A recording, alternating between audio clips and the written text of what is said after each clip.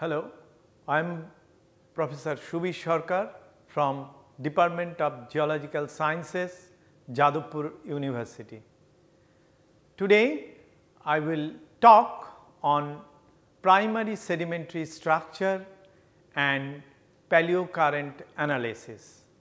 Both these two aspects are very vital to understand the sedimentary milieu of a sedimentary rocks. So, I should start with primary sedimentary structure and then I will switch on to paleocurrent analysis in the second part of my lecture. So, primary sedimentary structure are formed during or immediately after sedimentation, but must have been formed prior to lithification. The structure in sediment piles are diverse in origin and form in different timings with respect to sedimentation. As this structure formed during sedimentation, they bear the signature of dynamic processes involved in sedimentation. Based on flow dynamics, this structure can be subdivided into depositional and erosional. Besides, there are biogenic and soft sediment deformation structure which are also considered as primary sedimentary structure. Organically influenced structure record the organism substratum interaction history. Soft sediment deformation structure on the other hand encompasses all the deformation structure formed during or after deposition. These sedimentary deformation structures include those formed during sedimentation, reflect the then substratum condition. Other formed close to but after sedimentation is called penicontemporaneous or metadepositional deformation structure. Usually the primary sedimentary structure do not have any depositional bias, although there are very few structure which are restricted to particular depositional environment, as for example desiccation cracks, rootlet marks and structure associated with evaporites are significant example in this respect. Primary structure bears signature of flow dynamic processes involved in sedimentation, which can be shared by different depositional environment. Bed is the most fundamental primary structure because it represents individual flow, and beds are the basic building blocks of sedimentary succession. On the other hand, lamina are the building blocks of beds which represent fluctuation within a flow. It is a sedimentation continuum delimited below and above by omission surfaces, either erosional or non-depositional in nature. Beds are generally tabular or lenticular in geometry and has lithologic, textural and structural unity that clearly distinguishes them from the layers above and below it. Bounding surface of a bed are known as bedding plane. They represent either erosion or non-deposition or abrupt change in depositional condition. Bedding planes can be of various types: planar, wavy or curved. Groups of similar beds or cross beds are called bed set or set.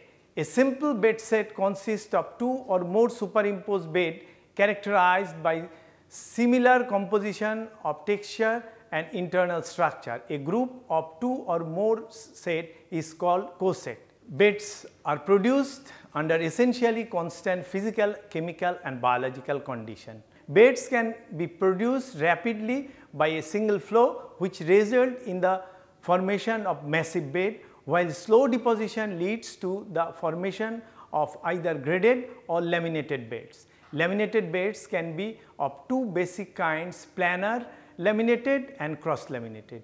In case of planar laminated beds, internal lamina are essentially parallel to the bedding, while internal lamina of a cross laminated beds deposit at an angle to the bedding planes. Surface geometry of a bed in response to prevailing condition is the bed form. A bed form is produced as soon as the flow attains a force sufficient to entrain particles from the bed and start transporting sediments and form a set of structures. If buried and preserved, bed forms will form sedimentary structures. The variables influencing bed form are the nature of the flow, either unidirectional or oscillatory, flow depth, flow strength, fluid viscosity, fluid density, grain size, sediment density and acceleration due to gravity. To understand the dynamics of bed form, one should have some ideas regarding the flow regime concepts. Flow regime is the relation between the flow parameters, nature of sediments and the bed form and their internal structures.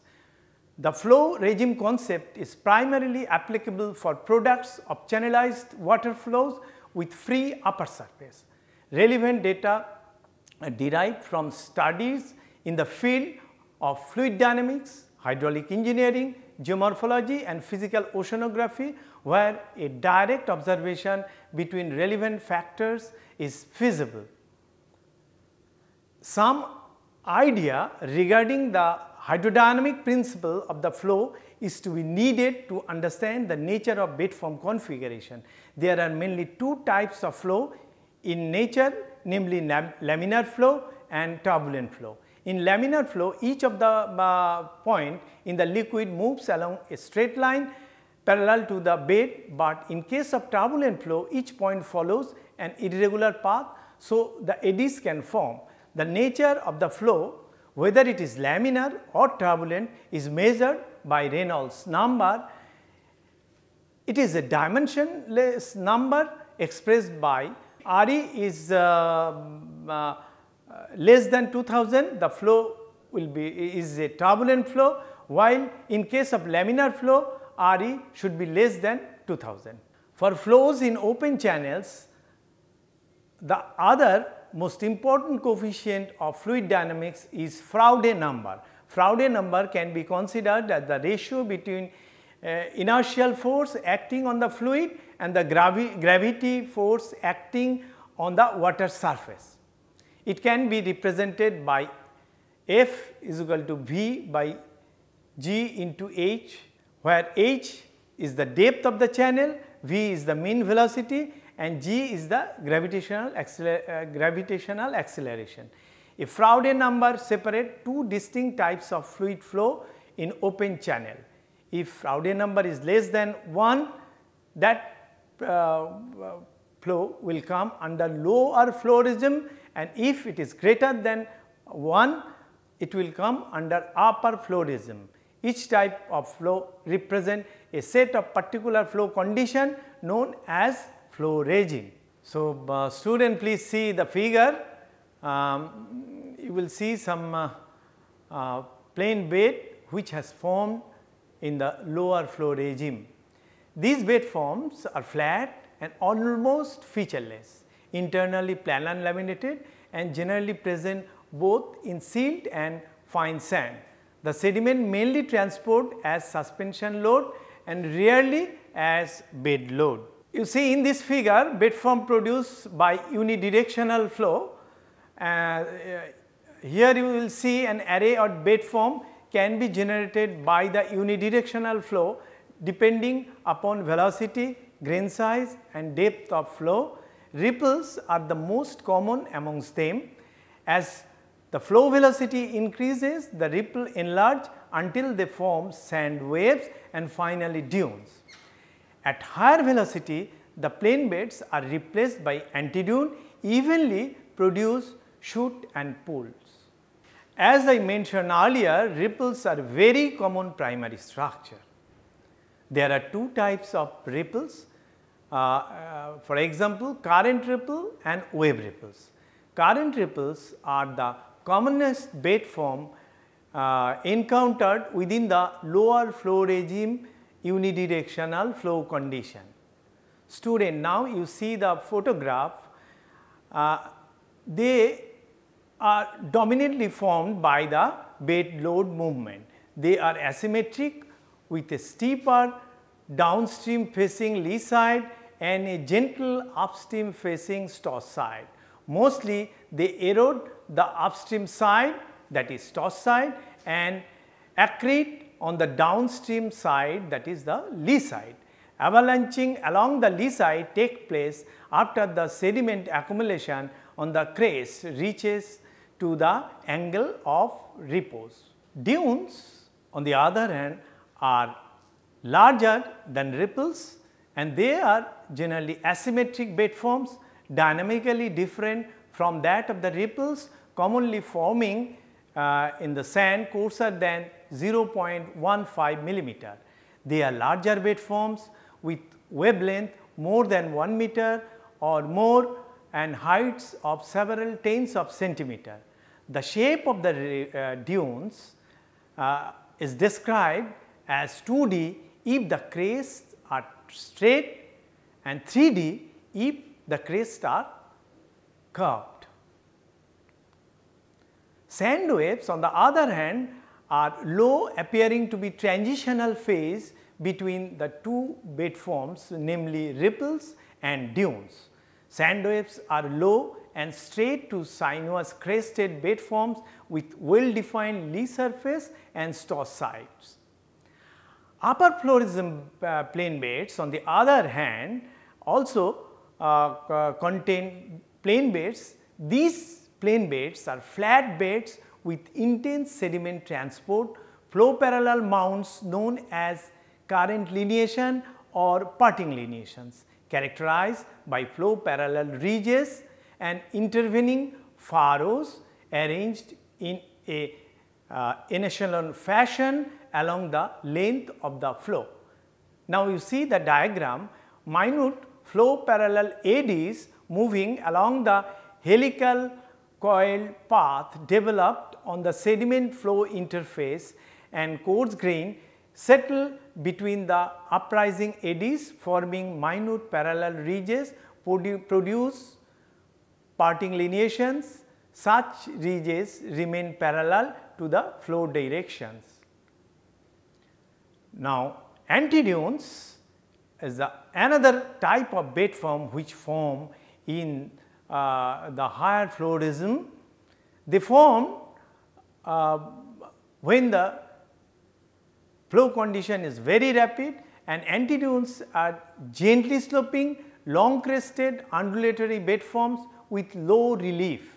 Internally, low angle cross beds directed towards upstream. Now, see the diagram, these are the bed form stability diagram. The three major controlling factors for generation of different types of bed forms are mean velocity or stream power, grain size of the sediment and depth of the flow. The condition under which a given bed form will develop depend on the combination of fluid and sediment properties. The conditions are flow velocity, flow depth, water temperature, grain size, grain density. Besides, sediment sorting coefficient and particle shape have also considered being secondary importance. Now, see the figure, bed form produced by multi-directional flow. You see here, multi-directional flow can be of oscillatory or bidirectional in origin. On the other hand, oscillatory flows typically produce wave ripples. Wave ripples are generally symmetrical or slightly asymmetrical. Crests are generally straight to sinuous, sharp and bifurcated. The migration rate is less and their accretion always dominates. Oscillatory flows are often combined with current components. In shallower depths, wave path gets flattened and eventually breaks after touching the sediment water interface.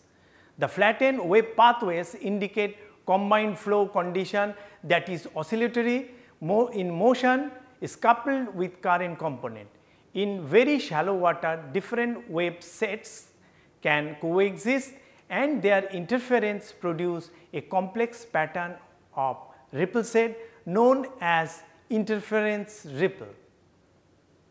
Now, you see the photograph here, some special type of bed form. Here you will see some hummocks and soil. These are undulating bed form which are thought to be formed by wave generated oscillatory flows or combined flows. The bed form shows dome shaped elevated areas separated by depression. The lower bounding surface is erosional and undulatory. Sediment drape over that surface to give an undulatory dome basin like appearance. Domal elevated areas are known as hummocks and depressed areas in between are called soils. So, now we should discuss about cross stratification. So, all the stratification deposited at an angle to the main depositional surface due to primary process are known as cross stratification, normally bounded between bounding surfaces.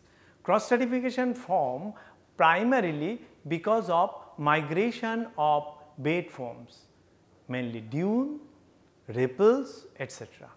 Conventionally, if the individual inclined layers are thicker than 1 centimeter, the cross stratification may be referred as cross bedding. Thinner inclined layering is called cross lamination. It can also be formed by filling of scour and scour pits and channels by deposition on the point bars and meandering stream by the deposition on the inclined surfaces of beach and marine bars. So, cross stratification can be formed under many depositional environment. Now, you see the figures. Ripple or dune migration leads to formation of dipping forced lamina owing to avalanching or suspension settling in the zone of separation on the lee side of this bed form.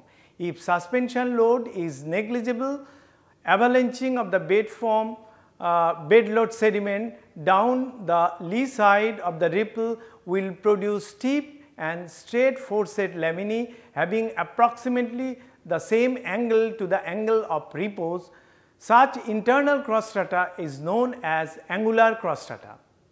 If suspension load is considerably high or if the height of the lee side of the ripple is small compared to the flow depth, suspended sediment will pile up at the base of the lee slope rapidly enough to keep pace with the growth of the avalanche deposits, causing the lower part of the forced laminae to curve outward and approach to the bottom set laminae asymptotically. If the suspension load is very high, then the fall along the forced over the lee and part of the crest area, hindering erosion of the crest and produce sigmoidal type of cross strata, where both the lower as well as the higher part of the forced lamina approach the bottom and top set laminae asymptotically. They are common in tidally influenced environment. Deposition over the point bars of meandering rivers typically produce large scale sigmoidal cross strata known as epsilon cross strata. Now, see this figure, cross strata are divided into two principal types on the basis of formative depositional mechanism, tabular cross strata and trap cross strata. Tabular cross strata form due to migration of 2D straight crested ripples and dunes. On the other hand, trap cross strata is formed by migration of 3D ripples and dunes formed under comparatively higher flow condition. Now, see this figure how a ripple cross lamination form.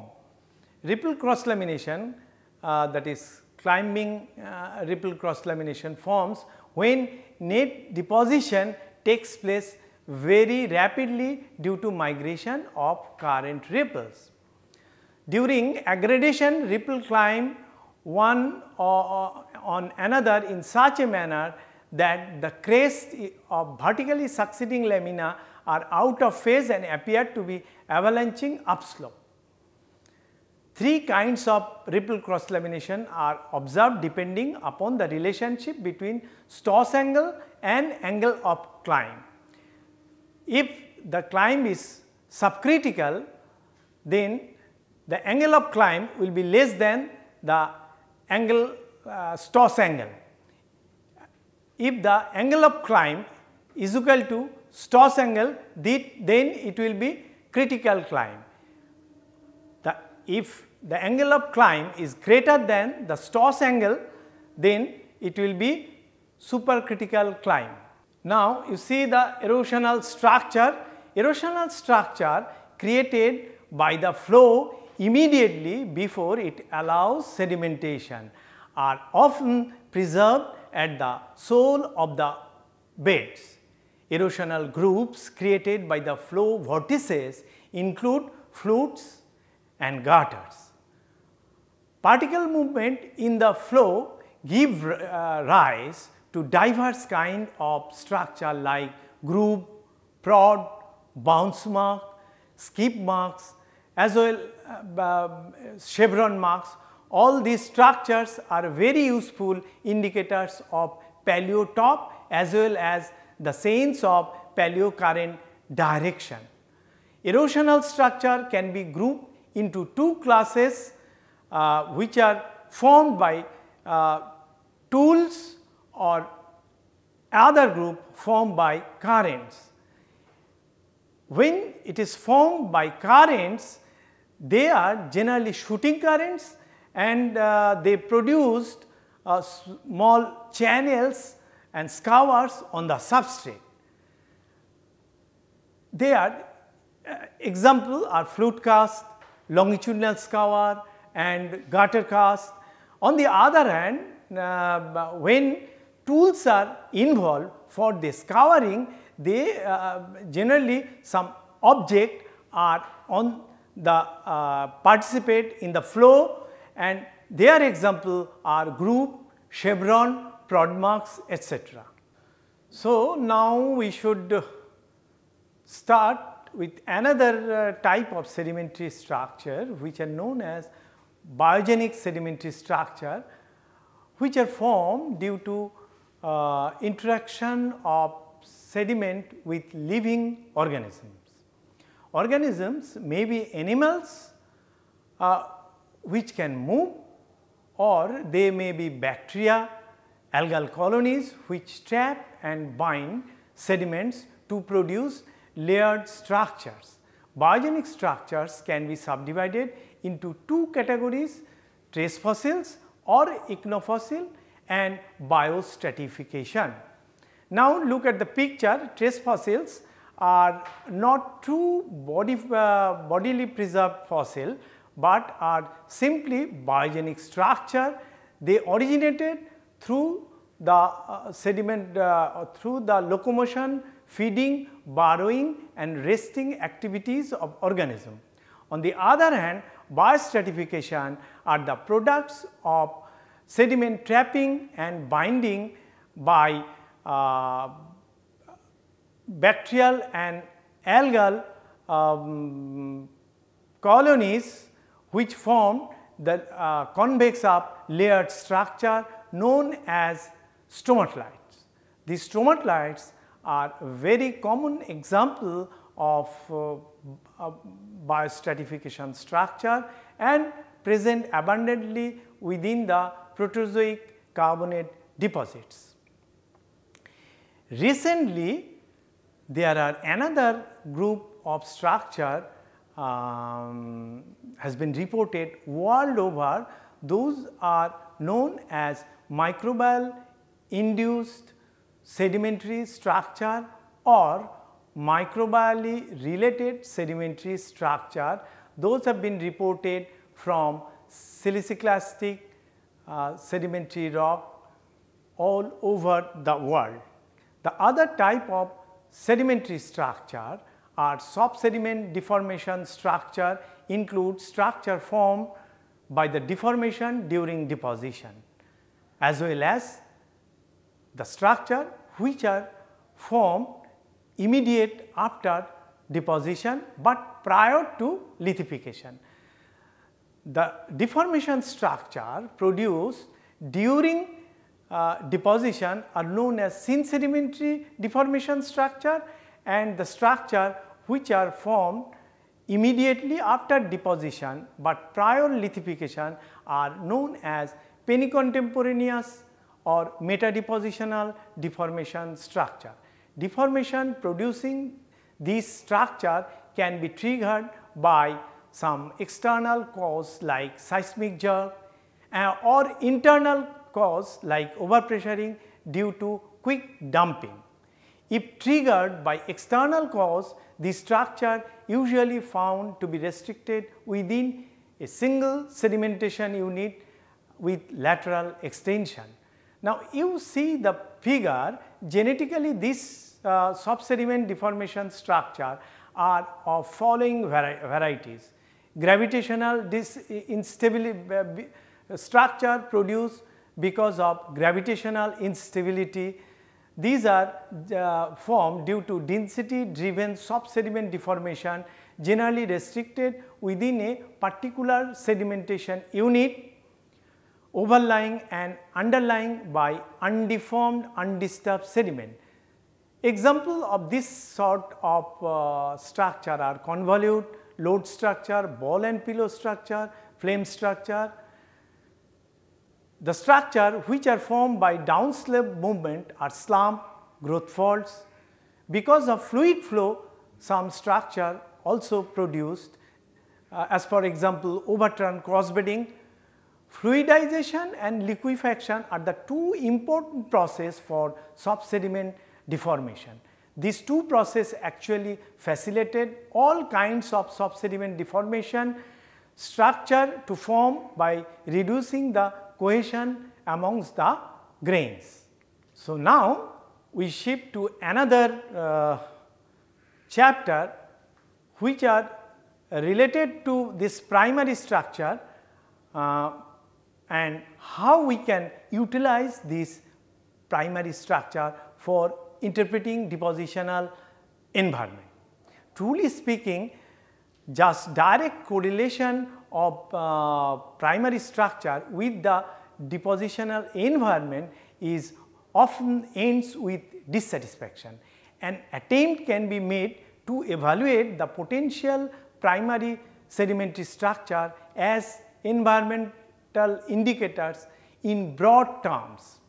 Frequent occurrence of wave structure in a sedimentary body most certainly indicate deposition in a wave agitated environment. It may be shallow marine or lake. In a lake, tide without synchronization with open ocean tide has amplitude only up to a few centimeters. No tidal bed form is thus expected in lacustrine deposits. However, the most convincing proof of tidal action is derived from the demonstration of laminar thickness variation in periodicities corresponding to those of tides. Now, you see the structure, the figures, there are some figure, one is herringbone cross strata, sigmoids, thick thin lamina alternations, mud drapes, double mud drapes layers, cyclic variation in forced geometry. These features are very much helpful for tidal influence sedimentary environment. As grain flow process operate more frequently, inverse graded dunes cross strata are far more common in aeolian deposits. Common occurrence of regular alternations between grain flow and grain fall strata, translaton strata or ripple climbing, adhesion ripple lamina can be very good criteria for identifying aeolian deposit. Wind ripple characteristically have very low amplitude but wide wavelength. Another part of my lecture, that is paleocurrent analysis. Now, most of the cross-bedding except some accretionary form are reliable paleocurrent indicators. The paleocurrent analysis is an important tool for basin analysis study. It gives the direction of the flow which was responsible for generation of the structure. The true deep of the foreset plane reconstructed from two orthogonal sections is used for determining the paleocurrent. In case of trough cross stratification, the bedding plane expression or the traces of the trough on the bedding planes are very useful for measuring paleocurrent direction. The acute bisectors of the two tangents drawn on the two arms of the traces of the troughs give the reliable paleocurrent direction. The lee of the ripple slope also a good indicator of current direction. Besides, some erosional structure, for example, flute cast, are also useful indicator of paleo flow direction. Consistency of a current depends upon the steadiness of the flow. Long-term consistency of paleocurrent indicates stability of the current system. In tectonically unstable setting, long-term stability of paleocurrent is not expected. Paleocurrent may be unidirectional, unimodal, bimodal, bipolar or polymodal. Unimodal paleocurrent is expected in fluvial depositional environment. Bipolarity and bimodality are common in marine deposit. Tidal deposit generally show this pattern, though unimodal records are not uncommon from tidal deposit. Deposits of wave can also produce bipolar paleocurrent. Aeolian paleocurrent is generally polymodal in nature. As mentioned, fluvial paleocurrent pattern is likely to be unimodal, but degree of consistency of the paleocurrent also varies between meandering rivers, braided rivers and straight channels. The relation between paleocurrent direction and deep of the depositional substrate is important for regional interpretation. Fluvial cross strata generally have a mean direction towards deep of the depositional substrate. However, Aeolian crossbedding does not have any relation to paleoslope. Shallow marine paleocurrent also does not always maintain any particular relation with the paleoslope. It may be parallel to the slope, even across slope. In case of longshore current, the direction is parallel to the shore line. Shoal structure, particularly flute cast, prod marks, also provide good information about paleocurrent direction with sense. Some other shoal features such as gutters, group casts provide direction without sense. Similarly, parting lineation provides unidirection without sense. Fossil orientation may be helpful at places, but their relation with paleocurrent is not always same. Pebble imbrication in conglomerate deposit may also be helpful for getting the paleocurrent direction. Now, we should summarize the whole thing so far we have learned. So, we start with paleocurrent we start with different types of sedimentary structure, and we have learned varieties of sedimentary structure, and these structures are present in different hydrodynamic, different depositional environment, and this structure can be shared by different depositional environment as well. But so, it is not very wise to interpret the depositional environment from a particular primary sedimentary structure, but if we consider different structure as a whole, we can identify a paleo environment as well.